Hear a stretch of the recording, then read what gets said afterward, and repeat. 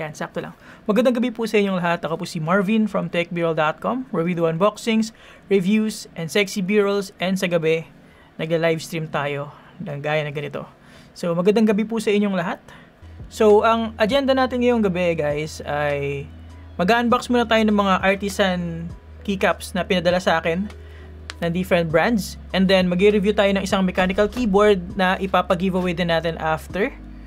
And then, yun. Basically, yun. So, ang plano ko kasi, guys, madami kasi akong pending na reviews, pending unboxing and reviews ng mga keyboards. Na-realize ko, why not sa stream ko na lang sila i-review? Lalong-lalo na yung mga madadali naman i-review.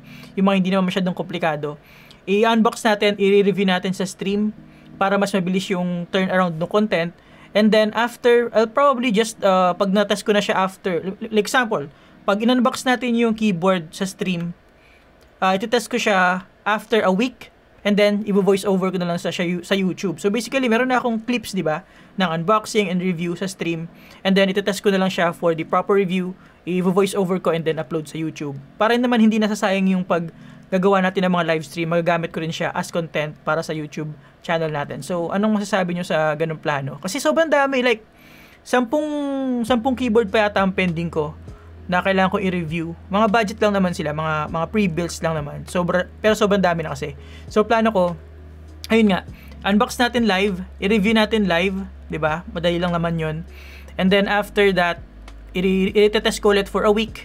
And then after that, tsaka ako gagawa ng script, and syempre kasi kailangan English sa main channel natin eh.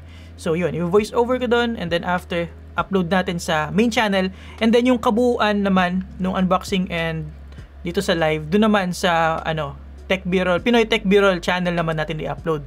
So, just to sum it up, gagawin ko, mag-unbox ako live ng mga products, mga keyboards, and then straight upload siya yung stream version sa Pinoy Tech Birrol channel, yung second channel natin. And then for the main channel, which is English, after ko matest yung keyboard for a week, i-voice over ko na lang with English, tapos sa main channel. Para hindi na sayang yung pag-live ko eh. Kasi di ba lagi ako nag-live? And then sayang naman, so might as well para ma-upload natin sa dalawang YouTube channel natin. And mas mabilis. And then pagka hindi ko naman kailangan yung keyboard, papa-giveaway ko na lang sa inyo. Goods ba yun? So win-win situation yun para sa akin. Para yun, enjoy lang tayong lahat. May content, may giveaway, and all that. So, ano bang gagawin ko? Kukunin ko muna yung ibang papakita ko pala sa inyo. Wait lang. By the way, yung mga naunang chill stream natin, guys, na-upload ko na halos lahat sa second Pinoy Tech Birrol channel natin. So, sa mga nakakamiss ng mga chill stream, pwede nyong i-binge watch doon sa second channel natin. May playlist doon na tinatawag kong parang chill stream series na playlist. So, ayun. Okay, so let's start. Ayan. So, by the way, kung makikita nyo sa stream natin, meron nakalagay nyo sa baba na supporters. So, si Iron Meets Wood and si Deskmats Foundry pa lang so far. So, just disclaimer lang para lagi tayong transparent sa ating stream. Yung dalawang supporters na yan, hindi nila ako binabayaran for our live stream. So, walang monetary compensation whatsoever. Bale, kaya lang sila naandyan kasi they are supporting me. Like for example, pag mayroon silang bagong product, like si Deskmats Foundry, pag may bago silang Deskmat, nagpapadala sila sa akin para magamit ko sa mga background ng videos natin. And of course, dito rin sa stream natin, lalagay tayo ng Deskmat dito mamaya. So again, walang monetary compensation, just parang XD lang ba? Parang papadala lang silang product. Si Iron Meets Wood, ganun din, wala ring bayad. Sinusuportahan niya lang din talaga ako by providing like mga wrist rest, and of course, yung mga binibigyan ako ng discount minsan sa mga products nila. So yun lang, para transparent lang tayo, kasi pag nakita nyo supporters, baka akalain nyo binabayaran nila ako to do live streams. The same goes with all the brands na nagpapadala ng mga products nila. Walang monetary compensation, just XD lang, padala lang ng products. Yun lang. So para lang safe tayo lahat in terms of everything here sa ating stream. Okay, so alisin ko muna tong keyboard ko, and then we'll start our unboxings. Ito naman kay kay Resin Boy Project. So, marami ako nakakolab ng mga different brands eh. So, iba-iba yung mga products na ginagamit ko sa ating stream. Printed yung G304, yes, 3D printed. Medyo madumi pa nga. Ayan, so una papakita ko lang sa inyo, guys, para lang sa mga brolies ko dyan na laging sumusupport sa akin. Pag wala tayong pag-giveaway, ito yung mga papag-giveaway ko sa inyo, guys. Pag wala tayong sponsor sa stream natin, mga 3D printed, mga products. Nakita nyo naman na to eh, pero para doon sa mga hindi pa nakakita. So basically, I have this 3D printed Artisan case. So ito, available yung design nito sa Thingiverse, pero in-adjust ko lang ng konti, nilagyan ko lang ng additional layer sa gilid. Tapos para pwede lagyan ng acrylic cover. So nagpagawa na ako kay Yu, nalimutan ko yung apelido niya, pero nagpagawa na ako ng acrylic sa kanya para pag nagpag-giveaway ako may kasamang acrylic cover. So papag-giveaway ko lang to pag wala tayong sponsor sa stream natin. The same goes with this lube station. So this is a 5x3 lube station. Hindi ko alam kung naririnig nyo, pero nagpiprint yung 3D printer ko sa likod. Sana hindi masyadong maingay. So ayan yung mga possible na giveaway pag wala tayong pag-giveaway. And then ito pa, switch fidget.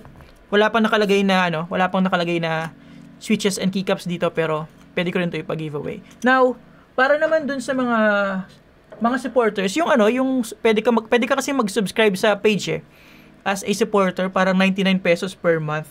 Ang plano ko naman ipag-giveaway sa kanila, since syempre special sila, is ibang kulay lang. Itong gold na kulay na yan, kagaya nito, gold na fidget cube, and then for Artisan case, gold din para sa kanila. Yun yung bala ko ipag-giveaway. Pag naka-reach na tayo at least 10 supporters. So far may 4 na May 4 na tumutulong sa akin sa page. So ayan, ito yung papa-giveaway ko naman sa kanila. Hindi kasama yung Artisan yung case lang, ginto. Ginto no? So ayun. Tapos may acrylic cover din, of course. So dito ko na lang muna lalagay yung Artisan kasi mag-unbox tayo ng mga Artisan. So para makita nyo rin, dyan na lang, iwanan ko dyan. So that's about it. Quick update lang, may parating akong Lily 58 Pro. Ang tagal dumating ng PCB, naiinis na ako. Hindi naman naiinis, pero na-excite lang ako. Pero ito yung casing for my Lily 58 Pro na keyboard. 3D printed din siya, kung makikita nyo rito. Paano ba orientation nun? Pag ganito. Ayan. So ganyan siya. Ganyan ang orientation niya. Una, ito ginawa ko Kaya lang sabi ko parang mukhang ang pangit na kulay, brown. Pero pwede rin naman. Mukha lang siyang chocolate. Ito mukhang chocolate. And then this one, mukhang sabi nila waffle daw. Or butter. Dapat kasi orange yung filament. Pero nung pinrint ko, naging gold So, okay lang din naman. Waiting na lang ako sa PCB niya. And other components. For the Gerald 65, yes, magkakaroon tayo niyan. Care of our friends from Zion Studio. So, i-stream ko din yon guys. Don't worry about that. Ito pala. 3 to Buti ko malimutan. Na-excite kasi ako sa mga Artisans. Pero yun nga, nagpadala si The Deskmat Foundry ng 3. Yung isa dito, hindi dito. Isang 700 by 300 yung papamigay ni Deskmat Foundry. So, unwrap lang muna natin tong 3 to. Para makita nyo. So, again, 700 by 300 yung papa-giveaway guys. So, void yon. So, at least may idea na kayo kung ano maging itsura niya. So, unahin na muna natin yung polyblocks. Ito mono na white. And then, we'll use the void sa stream para alam nyo kung ano yung makukuha nyo later. Okay. So, ito muna unahin natin. So, this one is 900 by 400 by 4mm stitch edges. Smooth, waterproof surface, and anti-slip rubber bottom. So, ito yung, dito ako actually parang excited kasi gusto ko yung kulay ng polyblocks mono Meron akong isa yung polyblocks na na glue. Pero dito ako talaga mas excited. So bali dalawa yung pag-giveaway natin tonight. Ito pang isa yung keyboard. Alright, so bihira lang tayo magpag-giveaway na medyo madami-dami. Ayan. Boom. Ito kasi gusto ko Kaya lang ayoko siyang gamitin as my daily desk mat kasi nga kulay puti. Pero maganda siya for background ng mga unboxings natin and Ayan, so ito siya kulay puti. Papakita ko rin sa inyo on large view later, pero ayan siya. Malinis. Wag niyo na lang pansinin yung white balance ng stream ko kasi medyo bluish siya or pinkish. Pero ito talaga yung totoong kulay niya. If I'll show it to you sideways. Congratulations agad sa mananalo for the Void Deskmat. Pero ito yung Polyblocks Mono. Ayan. 900 by 400 mm by 4 mm. So, napaka-basic lang na design pero classy siya. Kasi, di ba, kung ayaw nyo nang magulo yung design nyo, basic lang yung kanya design. And maganda. Uy, Ma'am Les of Bucky's. Bawal muna mga J sumali. Salamat po sa 50 stars, Ma'am Les of Bakis. And dito rin pala si Ma'am Share of Monkeys. Shout out sa inyo guys. So, yun yung Polyblocks Mono guys ha. Ito yung, again, ito yung paborito ko dito sa mga pinadala. Pero tignan natin yung Void. Malay mo, magustuhan ko rin.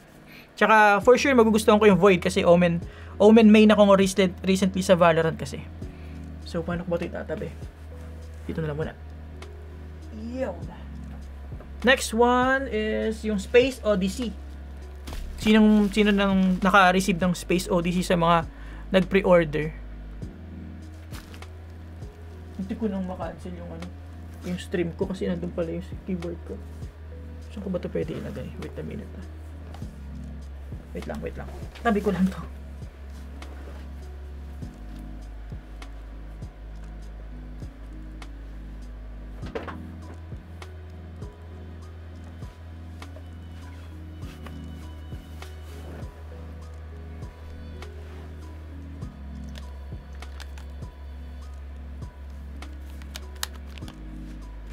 Okay, so next is Space Odyssey naman.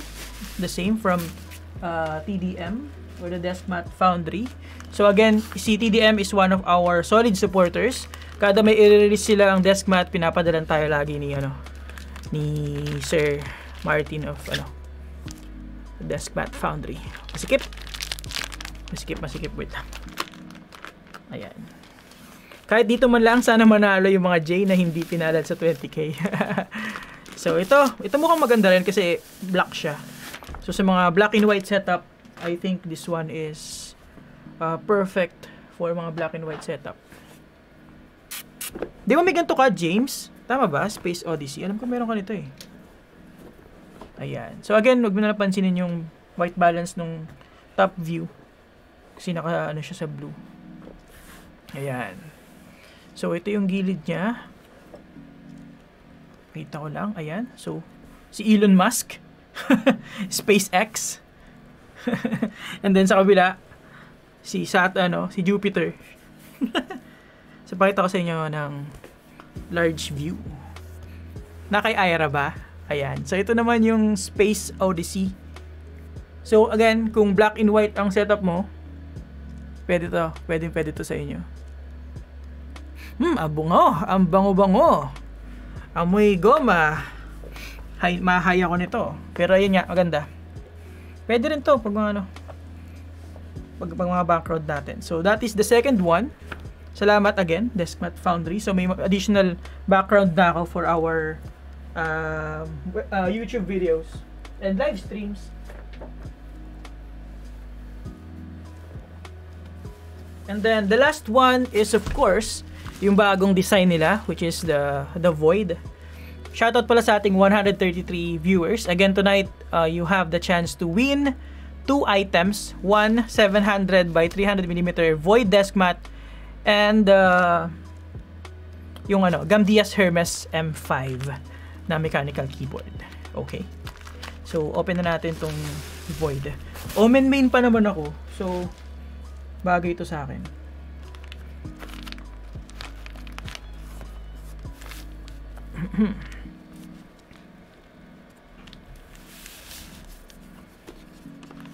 Thank you again, TDM. Salamat for always supporting our live streams.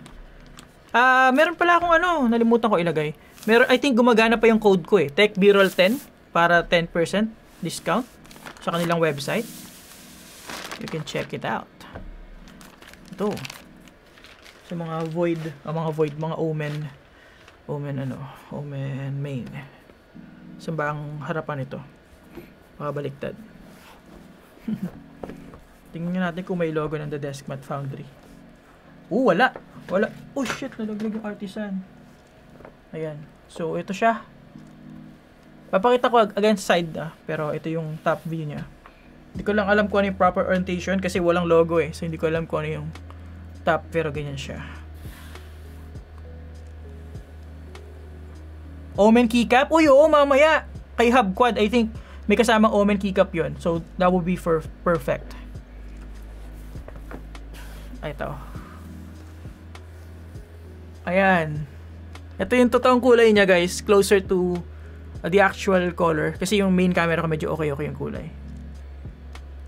Ayan. Mabigat, tsaka, bango.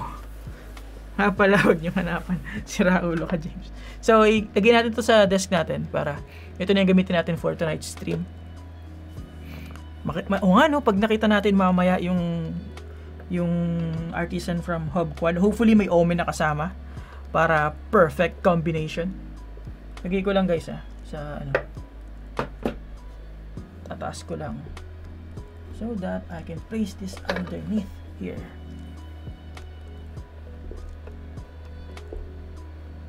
Yeah. I think that's okay. Pwede na yan. Kakaiba yung texture nito, ha. Rougher siya compared sa iba. Medyo rough ang texture nito compared sa ibang Deskmat ni TDM. Saan yung mouse ko? Ito. Okay. Let's start unboxing our Artisan keycaps. Pero check ko lang muna inyong mga comments.